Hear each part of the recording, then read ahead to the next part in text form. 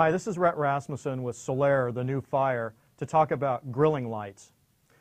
You'll notice on many grills on the market, they have their lights inside of the grill, tucked way back in the back of the rear hood.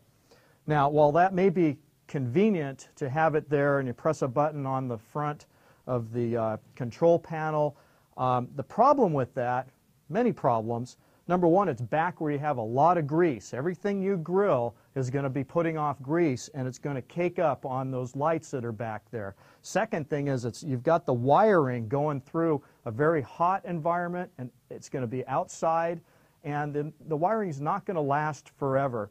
In most cases, that wiring and the lights are powered by outside electricity, so you're going to have 120 volt wired to your grill.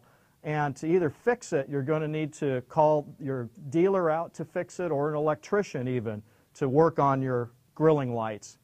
At Rasmussen and Solaire, we have a philosophy about how we design our grills. We like to make sure we don't design them with features that we know are going to fail in use. We don't want you to have ill feelings about your grill because my lights don't work, or something along those lines. So what we've done is, rather than integrate the lights into the grill, which we know are going to result in a callback, we've created the Solaire light accessory.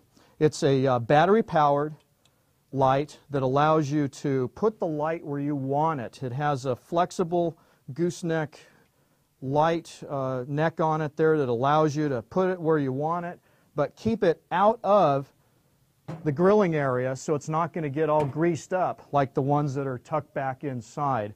You can turn it on and off when you want it.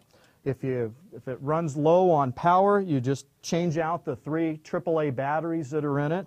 When you're all done, you just remove it and either bring it inside, put it underneath in the island or cabinet that you have. You can even use it as a handy-dandy light to if you need to find something down low and around corners. So a very versatile system, and one that if there's a problem with it, you replace this, and it doesn't take a technician to do that. This is Rhett Rasmussen with Solaire, the new fire.